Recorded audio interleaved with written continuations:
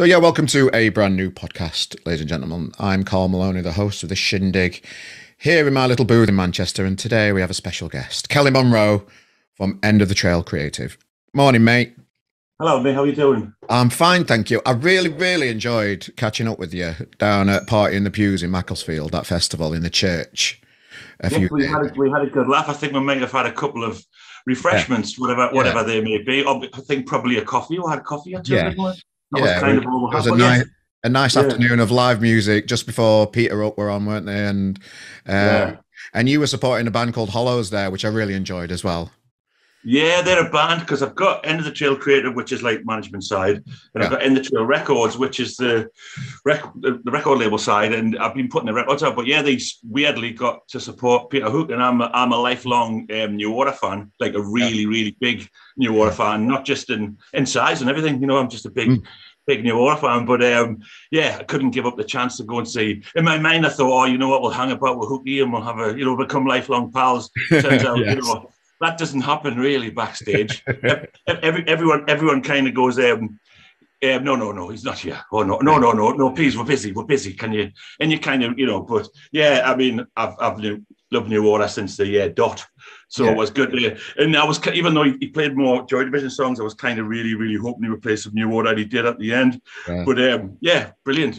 It was so good, and to have one of my bands kind of support him, that's amazing, Yeah. Well, I can remember you in Sheffield years and years ago. And I think you put my band on a few times, like many years ago. So for people that aren't aware of what you do, Kelly, introduce us to what you do, your musical history and that kind of stuff. Just give us a bit of background on yourself. Yeah, I mean, like yourself, or like everybody, I used to play in a band years and years ago. Did that until I was about, I don't know how old I was. Maybe I was about 35 and went on a world trip. And decided to move from the band thing into kind of the record label thing, and come up with the name End of the Trail, which is kind of a homage to the Surf's Up album by the Beach Boys. There's a statue on there called End of the Trail, which is it's all about the fallen Indian, etc. But anyway, that's kind of boring, that bit. But yeah, started putting records out. Did that for quite a while, and then moved into the management side, because in the management side you get to work with more people, and you get to see how people get to work differently. And even though I still have End of the Trail Records, End of the Trail Creative, the management side is much more interesting, because you'll pick up tips from people. You'll work with that record label or that record label, and you'll go, all right, they do it that way, and they do that way, and it all kind of helps you, or it helps me. It doesn't help you, it helps me. But it all helps me to, when I find a new artist, I kind of now have a really good idea of like how I can get that band a deal. In an ideal world, we'll just go that, and that, and we've got your deal. Happens sometimes, it does happen. It doesn't happen all the time, of course. But yeah, so that's kind of what I do is now I manage bands. I still do the record label side a little bit, but as I say, I find that if you can get a band on any kind of label, I can pool my resources and their resources, so we can kind of double up on. I can put records out on my own, but I like to work with other people because you can just get more done. You can, as I say, sometimes if I signed a band to Cook and Vinyl about 3 years ago, and suddenly you're speaking to their team in New York and their team in America and their team, and that's great. It's good when you're able to kind of bounce off people. So yeah, I mean, sorry, that was a really long answer, but yeah, I mean, essentially I manage bands, and I'm always kind of looking for bands all the time. Even to this weekend, I'm away up to God's own country, Newcastle, to a festival called Stone's Throw, where I'm just going to walk around and see if there's anyone. Yeah, that's good, and if any Geordies want a Geordie manager, I'm sure they don't. So we'll kind of see what happens up there. But yeah, just. That's kind of what I do. I get bands record deals. Sometimes you do, sometimes you don't. I do a large majority of the time. Record deals can vary. They can be massive, they can be tiny. But yeah, it's essentially that's what I try and do. I'll pick up an act and try and push them in the direction that makes people interested in them. That's what you're trying to do as a manager. So before you got into this business and the music industry, so you're well into the nitty gritty of it all, where I'm. The media side of it, really, I've kind of fell into this side of it, which I proper love. But before you got into the business side of it and putting bands on, what got you into music in the first place? Let's go back a bit. Well, I used to be in a band. I was in a band in Newcastle. who were, I mean, they were big in New. This is before Sam Fender, before the internet, so there was like nothing kind of. There was stuff in, you know, I mean, I think the biggest band, you know, Lindisfarne were our heroes and Sting was a god, you know, kind of that kind of. So you talked about like late 80s when I started playing. I was about 18, 19. But yeah, I got into a band and we quickly become like one of the biggest bands in Newcastle. You know, there wasn't no bands, there was quite a few. You know, it ended up like people like Dubstar got signed and they were our pals back in the day. But yeah, I started doing the band thing. And I just found that, you know, I was the guy in the band who was like pushing and, you know, trying to get stuff done. And that's kind of, I guess that's what a manager does, you know. So we did a lot of good things at the band. I think we supported Blair, which was cool. Well, to an extent, until they did the hokey cokey, which I wasn't impressed with. Did you nick his jacket? Somebody nicked their jacket. Well, don't put me on the spot. It's actually in the Riverside book who pinched his jacket. If you want to go back, actually, don't look at what it says about me in the Riverside book.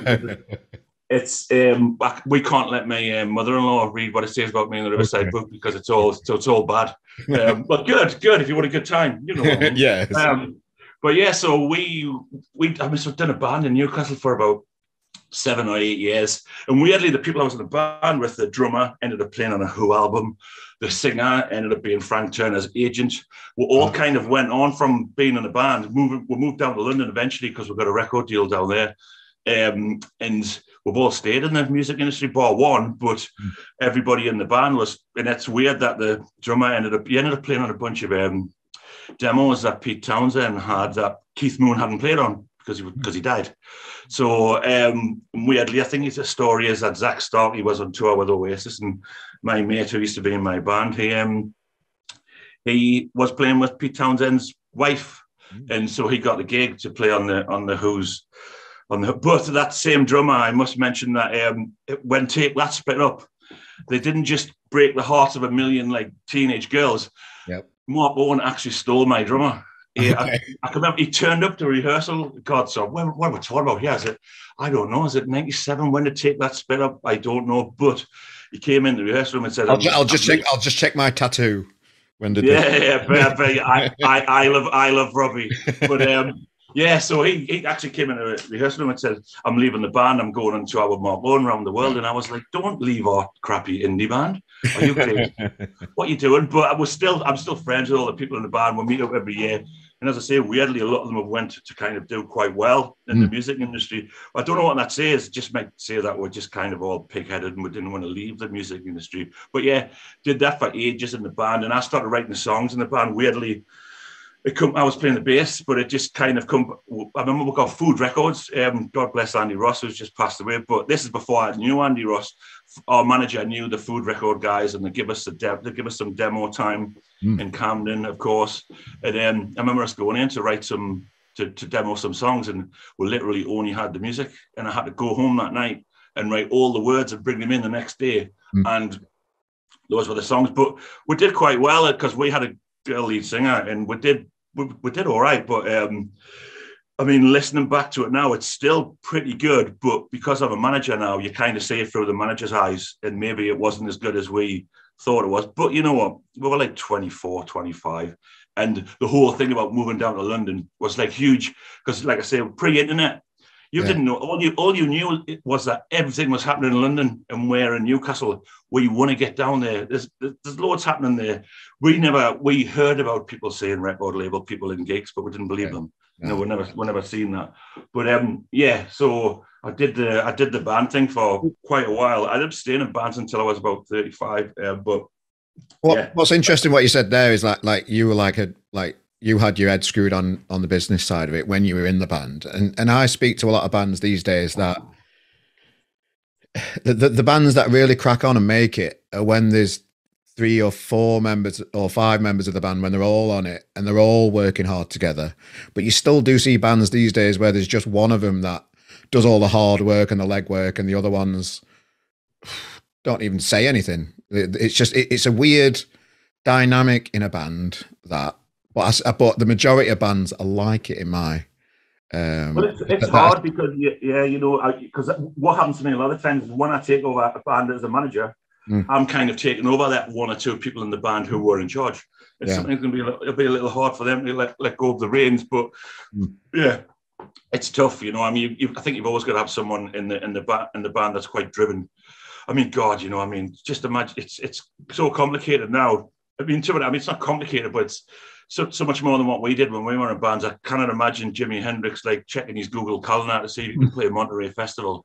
You know what I mean? It's not a thing, is it? And now, you know, it's like they've got there's TikTok, Facebook, you know, Twitter, Instagram, there's Twitch, there's even running RGM, it's the same. I'm like enjoying RGM because I look at it as like trying to break a band. Like, so I'm like all over the socials. I'm doing all the socials, and just the socials on their own is a lot of work trying to get a product out. So if a band's a product, RGM's a product. It's a similar kind of thing in my head where you're just trying to get more fans all the time over different pockets of the country for it to thrive.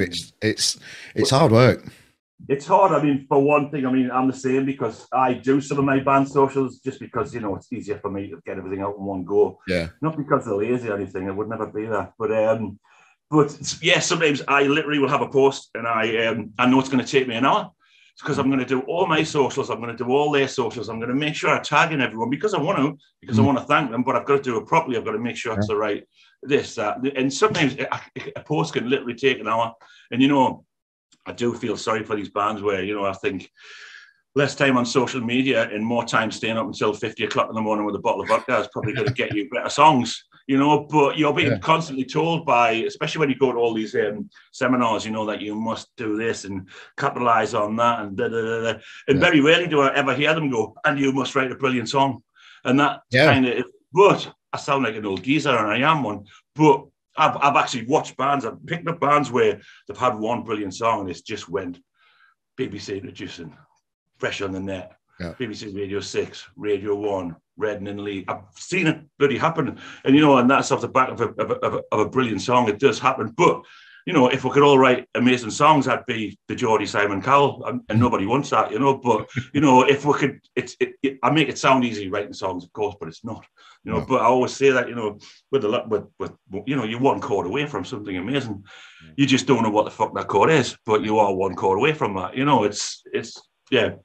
I feel for people in bands because it's just so much going on. It must be the pressure, you know. When we were in a band, I think all I can remember doing was getting pissed and high and just going to and doing a gig. I think that's kind of what we did a lot. There's a lot of, of course, there was some organisation. Of course, you're going to cut that bit out because I would never say that I got high. But, you know, it's tough for the bands now, I think. But what do you mean by pressure, by the way? What like being in a band must be the best job in the world. What do you mean by pressure on a band? Well, I just think, you know, they've got them extra things to worry about that we didn't. But, you know, my band didn't get anywhere. So and I'm thinking as I'm speaking that, you know, maybe we think these are loads of pressures to them, but they're quite tech savvy. So maybe it's not. They're probably doing it on one app and I'm going through bloody loads of them. Yeah. So, and we all know you've got apps to do that. But yeah, maybe what I think is hard for them is probably quite easy for them, you know, and I'm just being an old granddad going, oh, I feel sorry for you. They're just going, I weren't sure if you meant like pressures from labels and that kind of stuff to get the streams, to get the you know what, right? To keep them, that type of thing. This is my thing about record labels, and it's true because I've done it a bunch of times now, is they will use your streams as an excuse to tell you that you're not good enough. If they think you're good enough and you've got nothing online, they will sign you. I mean, you know, there's a few other factors that have obviously got to come into play there. You know, it's nice if you've got someone working with you that they know that they can talk to, and you know, good managers do help at situations like that. But I've managed a bunch of bands where I've sent it out to a load of industry, and someone's come back and went, I love this. Let's work on it together. Let's start together. All this stuff about streams is valid to an extent. And, you know, I do still get people saying to me about some of my bands, well, the streams aren't very good. But I just instantly think, well, you're thinking about that. What I want you to be doing is thinking about what we can do together to make that work. So, yeah, I think that's a bit of a cop out by people. Instead of saying no, they go, "Oh, well, your streams aren't that great. Oh, how many people do you bring to a gig?"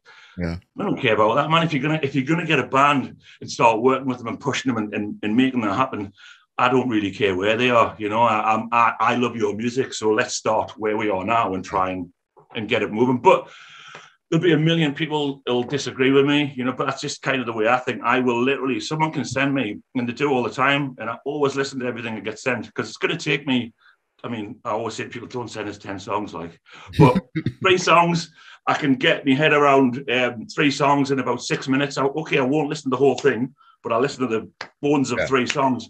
That's going to take me 5 minutes. And sometimes you just hear something, you're like, shit, this is great. And I've signed so many bands of them just sending stuff into me.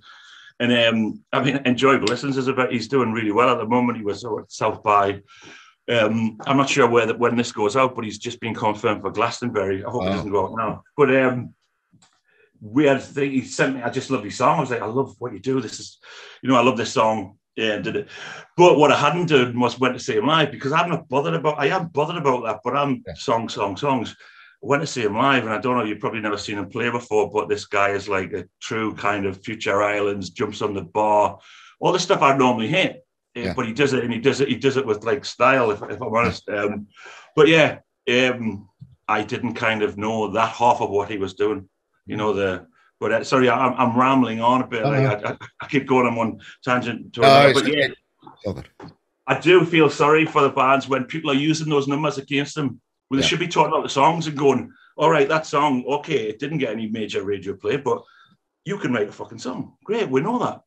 Write some more. Can you write some more? I always say that to bands, look, okay, I might catch a band when they've already put 2 or 3 things out, and they maybe don't want to repeat it. You can to an extent these days, but not as much as you could.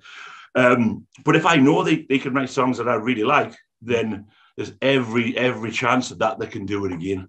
So that's what you're kind of banking on. You know, you think, okay, they've written these, there must be, and what you do is you kind of give them an imaginary kick up the arse, or maybe a real one, you know, and you get them to kind of but yeah, songs for me. But yeah, like I was saying, it's just the amount of things that are coming out, like new platforms all the time. It's kind of mind-boggling. I mean, where we're going to be in 2 years' time, what new thing we're going to have. I wish I knew, because I'd probably invent it. And, you know, I wouldn't have to talk to people on podcasts and meet in my bedroom. But yeah, I think it's hard for bands. But, you know, I mean, it's hard and it's not hard, because I'm quite brutally honest with my bands. When I start managing them, I say, look, if we can't get you signed in 2 years, we probably won't get you signed, because I'm going to tell everyone about you. So, you know, we're going to kind of, you know, we're not going to hang around here. We're going to go straight out and do it. And yeah, it can be a little brutal that way, because now, back in the olden days when we were in bands, you never heard from a record label. So you kind of thought you still had a chance. Now you can get a bunch of emails back from record labels saying those things, you know, your streams are this, your streams are that, or just saying it's not one for us, you know, which is basically, you know, get lost, we don't like it. So yeah, it's it can be a bit, but you know, the music industry has always been hard, hasn't it? So I mean, it's like trying to play for, I was going to say Newcastle United, but that was relatively easy when I was a kid. It's such a hard thing to do. But, you know, we all know why we do it, just because we like it, and we hate going into work at 9 o'clock in the morning. You know what I mean? You know, it's a balance between the two, isn't it, really? I sometimes go out, people are sitting in, like, oh, no, I've got to get up and work in the morning. What time are you going in? And I'm like, I'm not going in. I'm going to sit hungover, and I'm going to watch whatever crap's on the TV all morning. I might do some emails in the afternoon. See you later. Yeah. I'm joking, of course. But yeah. Well, what is a record deal these days? Well, the record deals is a myriad of different. It depends who's offering you something. What are they offering you? You know, are they offering you the chance to release your music with them, and they're a good name and it's worth doing it? Are they offering you some money? You know, to entice you or to help you? Are they a bigger record label where you know there's a team and there's a big plan behind it? Record deals can be anything really. They really can. It's tough. Sometimes you've got to think, okay, well, we might work with them for a little while, and then we might try and move on to something else. But I would say that, I mean, what is a record deal? And, you know, some people now put stuff out by themselves. I think that's maybe the more established artists where they know they've got a fan base and they can go ahead and do that. But yeah, I mean, a record deal to me, if I was an 18-year-old band, would be the chance to, you know, record in great studios, have a good team behind me, including excellent PR, people that can walk my records into, you know, Lamarck and Jack Saunders and all that. And, you know, a booking agent who can get you to play in your mind all the big festivals. That's what you kind of want, you know. I mean, and sometimes we do hit that jackpot where you'll get all those things. You know, you'll get the record deal, the booking agent, the publishing deal, and, you know, and the band are doing things. But as we all know, that's kind of the first rung of the, even though that looks like the top rung, when you're all the way down there, it's just the first rung on the next ladder. Mm-hmm. But yeah, I mean, record deals can be anything. And I'm speaking to people about my bands now, and, you know, they just vary so much. They just, you know, and really as a manager, what you're trying to do is you're trying to get as many people interested in as possible, and then try to kind of, you know, secure something for the band so that they're moving forward. But yeah, what is a record deal? Actually, you maybe tell me. Probably, you know, we're both like, you know, what? But, you know, you see I see people that announced they've got a record deal, and then next minute they're not talking about the record deal anymore because it's not there. Yeah, you know what I mean? You see the announcement and then you don't see anything from it. Well, then they might find out that the person at the time was a bit shit or something or something. I mean, in my time, I've had a bunch of people promise me a lot of stuff and that didn't materialize. Yeah. You know, I mean, obviously the key thing about any record deal is to get everything down in writing so that if they don't say what if they don't deliver what they promised, then you can walk away from it. But sometimes it's walk away to what? There's nobody else, you know. But most people, I mean, I know a bunch of people that run record labels. They're all in it kind of for the right reasons. I mean, the bad ones do get wheedled out straight away because you cannot really work with a band for very long before they realise that you either A, shit, or B, ripping them off somehow. That'll come out straight away, and people just walk away from it. But yeah,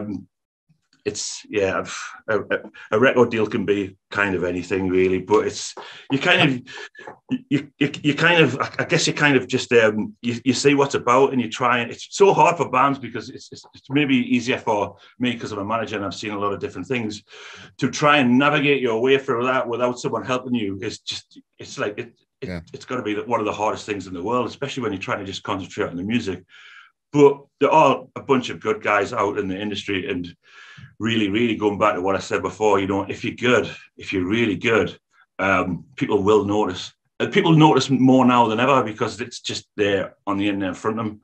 You know, back in the olden days when we were, you know, we used to have to send people tapes, and then they would eventually get the tape, and then they would play it, and that would take a while. Now you just send someone a link and go, Have you seen this video of them playing down at Dublin Castle? That's fucking great.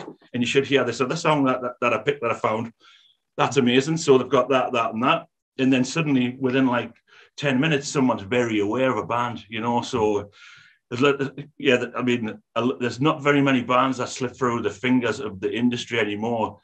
People have probably, if you're in a band now, people probably have heard of your band, probably have investigated your band a little bit, and they know about you, you know? Yeah. So, it's not that we're like, you know, some sort of spy syndicate, but we are, you know, so, you know, we kind of know everything. Well, there's a lot of competition out there, and, you know, and it's quite ruthless, the music industry. It's not a secret. And, you know, keeping a band once you've got the agreement to work with them can sometimes be difficult too when you're dealing with other legal matters with bands. How hard is it to keep a band when you've put so much time and effort into working with somebody, and they get promised something, and, you know, they get promised not everything's greener on the other side sometimes, is it? And bands aren't always the best at making those kind of educated decisions with their careers. I suppose what I'm trying to say is how you know, how is the industry like that in the background? How ruthless is it really? Well, it can be super ruthless. I mean, I personally have taken it upon myself over the years to say to everyone that I meet who's a manager, do you have a management contract with your band? And 7 times out of 10, they'll go, no, we're mates. And I'll go, do you want one? I'll give you for nothing. Because if something you did say that to me the other day because I'm helping Sinclair out in Manchester, managing them. That's the first thing you said to me. Yeah, because you know what, and I know a bunch of people in bands that go, no, we don't need that. I understand your point of view there, but if something starts happening with a band, and I've seen this because I've got access to all my band's kind of emails and everything. Yeah. Not that I'm spying on everyone, but I am. But I have seen people when a band has started, they've sent the band emails saying, have you got a contract with Kelly? Now, if they had said no, they're going to really start digging in there and having a look. And from a management point of view, I think you're putting all your time and effort and sometimes money into something. You've got to have an agreement with the band. And still to this day, I know so many people that don't have an agreement with the band. And I just think, if I'll just pick a record label out of the air because it's probably not true, or but just say someone like I don't know, Sony, one of the Sony labels said to the band, look, we're like you, we're not sure about your manager, you don't have a contract with them, we'd like to put one of our guys in and we'll sign you. The band are going to go, well, bye to their mate or whatever. So yeah, I won't work with a band without a management contract. I've turned down some big bands because I won't work without a management contract, because it's hard enough doing what we do anyway without like having zero job security. What you'll find when you work with a band is, it's a kind of dizzying highs and the death-defying lows of the music industry. Sometimes you'll get in, we're on Radio 1, and then you go, oh man, that happened. What you want to know as a manager is that, whatever happens, you're still there. You're still you're steering the ship to an extent. But yeah, it can be awful for managers I know and managers I've known who've had a band and the band have just walked away, because they've been up at something else, or someone else has said, yeah, you're doing good, but he should be doing that and he should be doing that. And, someone could walk over to me now and say, why have you not got that band this? And what they don't know is that I've been bloody trying to get that band that, but no one's responding. Yeah. So you kind of always want that. I make sure all the time that I do have a management contract with bands, because it's just such a tricky job to do anyway. And if you just literally don't know, if in the back of my mind, I'd just be thinking, oh, what's he doing ringing at 10:30 tonight? Oh shit, I'm going to get sacked. What's there's an argument that says, as long as you're doing everything correctly for the band, then you shouldn't be worried. But I live in the real world where things go wrong, and I have it's been a bunch of bands that I've managed over the years that have done great things, and there's been some really rocky times. You've got to just make sure that you're all locked in together, and that it's that that they can't get away from you as well. That's another thing, they can't. But yeah, it's Are you able to tell us who you have missed out on? Pale Waves was a good one. Well, they're good ones. This is a bad one. I think I was. Let me drop some names. But I was in a meeting with RCA Records about 5 years ago about another band I was managing, and they said, look, there's a band in Manchester called Pale Waves that don't have a manager. Do you want to go meet them? And I was like, well, play as them. Weirdly, in these big offices, they never seem to have any way to play any musical equipment, which is any music. Sorry, but anyway, I listened to them and straight I was like, these are great. It's dream pop. I kind of love it. That's what I love the most. This is excellent. But I went up to meet them, and they wanted to do a 6-month kind of trial, and I said no. I've still got the emails somewhere in my email, but I just went, I kind of give them the talk I'd just give you, and off they went and become quite big. Well, big-ish or big enough, and I'm still eating. And at that time, I'm still eating beans on toast. So who really knows what you should be doing, because that probably would have been a good punt, But I don't know. I just think that. Trial periods and all that kind of stuff are not really for me. I'm too old for a trial period. Yeah, you know what I mean, I'm not auditioning to play for. I'm not trying to. It's not me to see if I can play for Newcastle United. I kind of think but I get that a lot from bands. But what you'll find is that with every band, there's some guy who where they rehearse who's been in the industry for years and he nearly had a deal, and it's those guys I want to kill, because they'll say to young bands, they'll go, oh no, don't never sign anything. And unfortunately, and this is kind of a serious point, is that sometimes I'll maybe not sign a band, but then a year later I'll just watch them break up and they haven't done anything, and I kind of go, oh man. Or if they've got a dadager. Or a manager or a dadager. A manager, yes. Yeah. I had a meeting yesterday with the dadager. They're very good, but there's definitely a violent overtone with dadagers. They're like, I'm just bothered about my son, and then you're like, oh, blimey, yes, okay. I think they can be, but yeah, there's a lot of managers and dadagers about. But what else are you going to do when you're a kid now? Yeah, sure. I remember years and years ago when I was about probably same. I think I'm a little bit older than you, Carl, but when I was in a band, and I think Labour, it had to be a Labour thing. It must have been a Labour thing, but you could actually sign on the dole and get extra money, and they would leave you alone for 2 years if you're on a band. I had to take my bass guitar in the North Shield somewhere and play in front of some guy that looked like, probably the one in the whole team who listened to some heavy metal or something. It was his job to say that I wasn't just blagging it. Yeah. And they left me alone for 2 years. It's different now. This is why you need Daddy Jazz and Mama Jazz, because literally when the kids leave school now and they go into the dole and the dole go, "What's wrong with you?" And they go, "Nothing." They go, "All right, then Poundland for you, my lad." Yeah. And I think, no, he should be fucking playing the sitar with a big doobie for the next 2 years. Let's see what comes out of him. But yeah, now trying to be in a band is like it's tough. You can't just sit around and do what you want anymore. The government won't let you, and then what were you left with? The kind of shit that's covered up. Yeah, I'm not going to mention any names of big bands because it may get back to the higher ups and I'm can do if you want. Yeah, no. I'm not going to tell you who I hate. I have that little devil on your shoulder, mate. I'm not going to tell you who I hate because I don't think I've got long enough, So yeah. Okay, fair enough. Well, a vast of experience. Do you want to talk us through some of the bands that you're working with at the minute that you're excited about, just so we can get them a bit of promotion as well? Yeah, I mean, I took 4 of them over with me to South by Southwest. Now I've got a stage at South by Southwest, which was very hard to get, but ultimately managed to. But I did it this year with Fierce Panda, so just imagine what Austin's like in Texas. Anyway, we got 2 venues together. Plenty to drink and eat. Enjoy plenty of opportunities to enjoy yourself out there, I presume. Oh yeah, so let me tell you what the venues were. One's a tequila bar. Yes. One's a whiskey bar. Yeah. All the best. So both of the venues are connected at the back by a big barbecue place, and that's where we had our showcase, me and Fierce Panda. And one time we had 12 bands on. But yeah, the bands that I took out that I'm working with now are the Institutes who've been doing. I think their albums just behind me there. They've been doing tremendously well. I mean, every band have got a story that I could tell you how I met them, and it would take such a long time. But they went out. They actually went out to. We went to New York with them first. I mean, what a great band! Because I peel off early because I'm old. So we went to New Colossus Festival first. I'm peeling off at 10:30 because I'm not staying out at 50 o'clock in the morning. But every single morning when I woke up, it was them that were waking me up. They were coming in at 7:30 in the morning, and I was like, "Are you just getting in?" And they did that. So I took the Institutes over to New York to New Colossus Festival. Then we went to South by Southwest for a week, and then they went on to LA and did a gig in LA.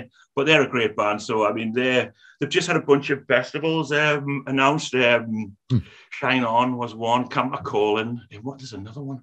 But yeah, they're great. They won't mind me saying, they're not. They're a little bit older, so they're in their 30s, but the songs was what I attracted the band.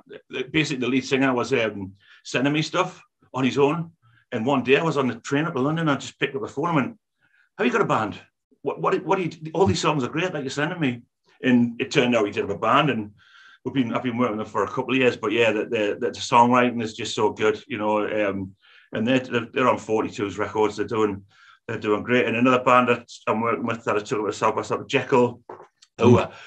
Weirdly, the story with Jekyll is that I started managing them just before the Great Escape about 4 years ago.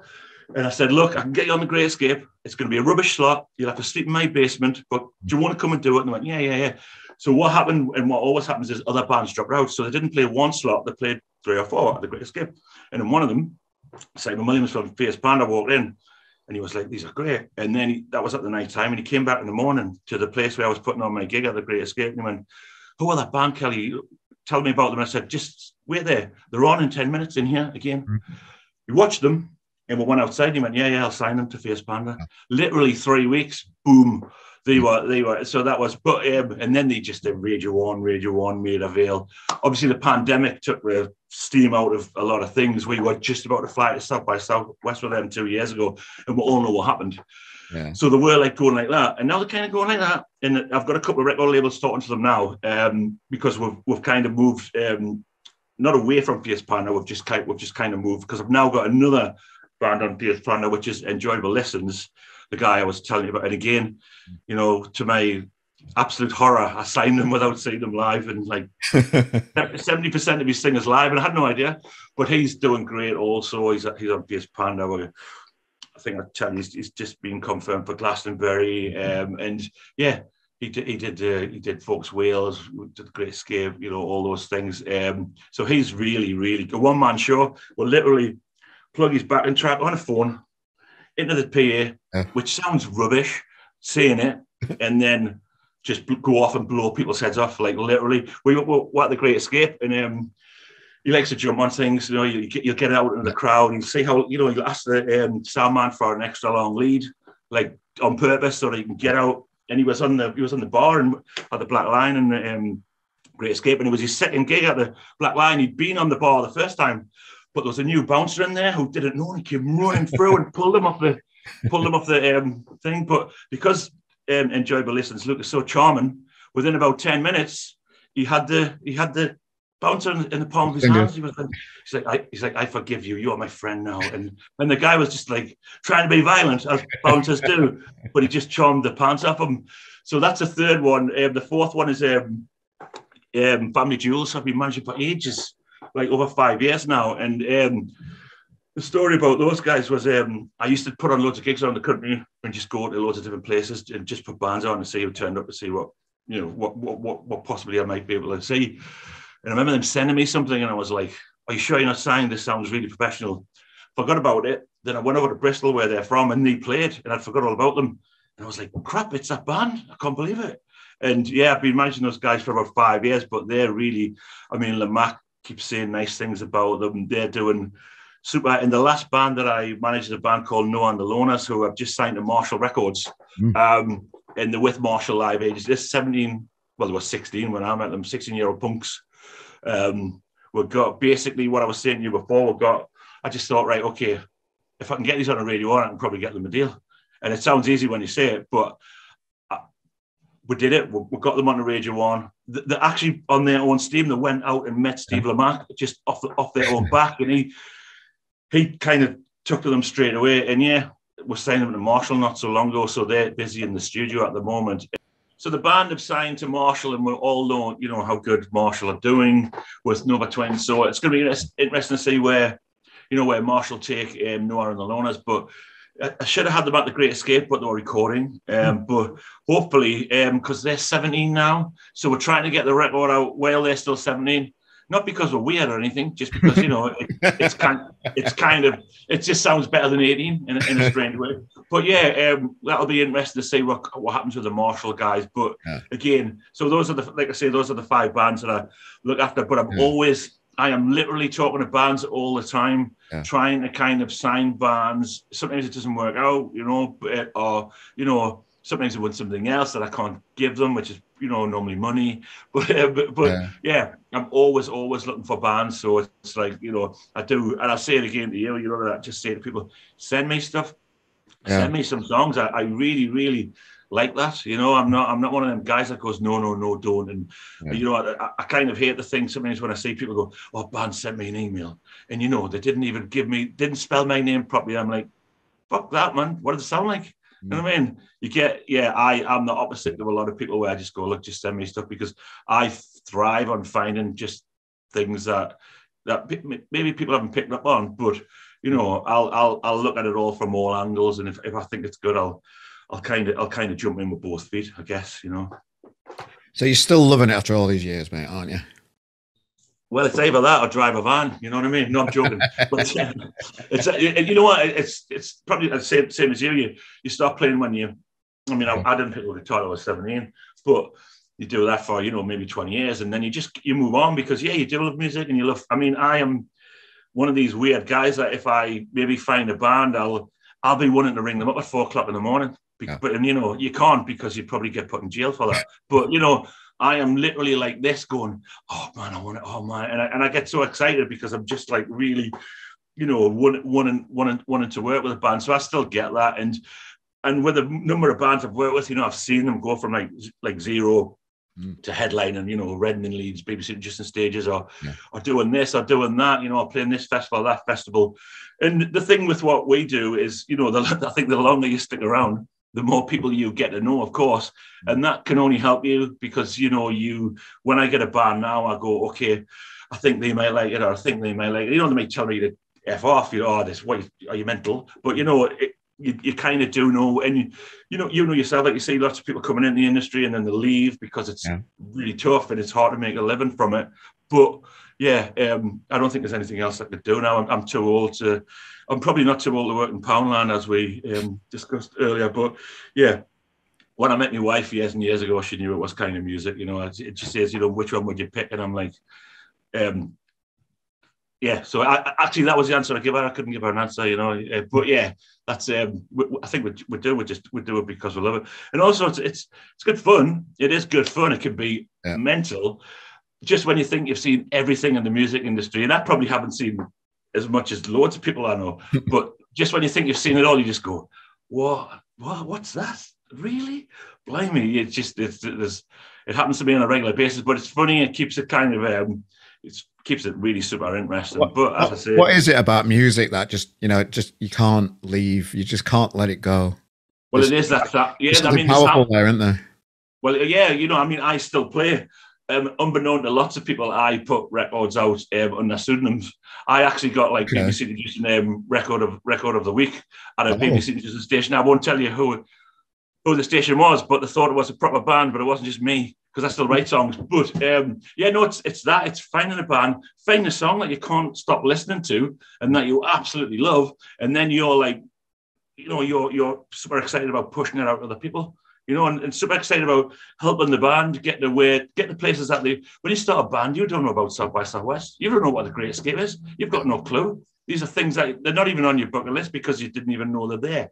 But to be able to get a band I mean, the bands that I took to South by Southwest this year will tell you easily that, you know, that was something that they'll never forget for the rest of their lives. I go every year, so it's still super exciting, but, you know, getting bands into that situation, and, you know, getting other people interested in your bands, it's something that I totally enjoy doing, and something that I don't think I'll ever get bored of that, you know. But yeah, and also the flip side is, you know, the after parties and the hanging around and having a good time and a couple of shandies, you know. It's a good, and the backstage passes, they're not bad, and the free rider, you know what I mean, and yeah. So I think it's got everything that you want in there, isn't it? It's got the music which you love, and it's got the other things that you like. And here's a weird one. Someone give me a corporate box to Newcastle United last week because I helped them out doing something. It was a guy from Soccer 6 who says, "Do you want to go watch the last match, Newcastle United versus Arsenal, in a corporate box, free food, free course meal, waiter's giving you like any drink you want, and also Newcastle won 2-0, which I've never seen for donkey's years." Wow, that's just out of the blue. I was like, whoa, you know, this is, if it's just for the Newcastle United tickets, I'm staying in the music industry. That's it, you know, because, you know, because Newcastle are definitely going to win everything next year. But, you know, we'll see. Yeah. Well, it's an absolute pleasure to spend this time with you, Kelly, and you're the enthusiasm still for the music industry after all these years it's just nice to see, mate. It's nice to know people are out there just in it for the music. You know, you've hit the holy grail. You're making a living from the music industry and enjoying yourself. You know, mate, thanks for all the work that you do within the music industry is what I'd say. Yeah, no, I mean, and you know what? I mean, I'm pretty sure we'll catch up soon. You're doing tramlines. You're doing tramlines 2 days before I am in the same venue. Frog and Parrot, Thursday and Friday. I'm announcing when this podcast comes out. My lineup will be announced. Right. Okay. So I'll see you on the Saturday when you're super double hungover from the 2 days before. Yes. What could be better? Yeah, mate. I can't wait for Tramlines Fringe down at the Frog and Parrot, mate. I'll definitely put in a pint in front of you. It was lovely to see you face to face again, just being out and about, mate. Thanks for your time today. Cheers. All right, mate. I'll speak to you soon. Cheers, pal. Thank you. See you later. Bye. Is that all right, mate? Is that all good? That's fine, mate. That's cool. Yeah, cheers, pal. You got much on today? Yeah, I've got. Oh, well, I'm supposed to go to Newcastle tomorrow for a festival. Yeah, well, I'm supposed to go and see my brother, but there's an unsigned festival on, and it's right down where Sam Fender works and all that. So, you know, No Shields, where I'm from, it used to be when I had a guitar, people used to chase me around and try and kick my head in. Now there's like, and I actually had to not leave, but go up to Newcastle where the students were to find my bandmates because there's no one in North Shields. So I had a band, but anyway, I'm blabbing on again. But yeah, I'm supposed to go to that festival tomorrow, but Enjoyable Listens is playing at the Finsbury tonight. Ah, okay. And I really want to go, but I don't want to be hungover for tomorrow. And I know if I go, I'm going to be hungover for tomorrow. But then someone just paid me for something, and I'm like, oh fuck! Now I've got money. There you go. Shit. So I feel like I sent you a couple of emails earlier as well. We've just put out that new recommends post with 2 of them bands that you sent me. Well, yeah, that song, Honeycomb Sunshine, I wrote that song. I wrote that. Oh, is that you? That's kind of might be me. Oh, okay. Right, okay. Oh, I hadn't read the review myself yet, but it's public. What's it say? Yeah, it just says that's great, and you know, did you like it? Oh, brilliant! Well, Heinz Record is an absolute fucking genius. I'm like, yeah. But yeah, you know, I should stop. It was in the lockdown, you know, in the lockdown when everyone, I was like, I haven't written songs for years, so I got a bunch of like new recording software, and I went right. I'll start, and then I just kind of. And every now and again, when I've got a whole day to myself and the kids are out, I'll bring all the equipment out and I'll write something.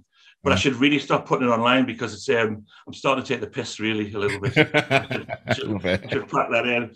But yeah. But no, thank you for that, because you also reviewed the OPD, the Office of Personal Development, who are on my label in the same thing. So that's great as well, man. Yeah, man. Let's keep in touch. Let's keep doing this thing, and really appreciate your time, mate.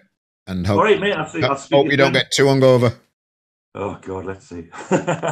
Cheers, pal. Have a good day, pal. All right, bye.